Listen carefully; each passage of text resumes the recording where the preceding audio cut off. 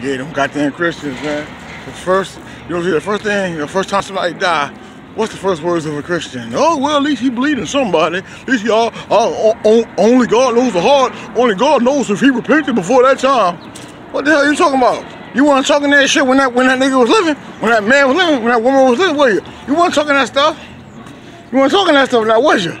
Oh, only God knows the heart. Only God knows her heart. You know what I mean? Or at least they believe in something. Oh yeah, first you were saying, oh yeah, you better believe in Jesus because Jesus is the only way, truth, and life. You know what I'm saying? And yeah, I used to say that too, but I mean that's the thing. But when somebody die, Christians are the first to start. Oh, only God knows the heart. Only God knows if they repented. How many times do you say that type of stuff? Which one is it? Which one is it? That's the point.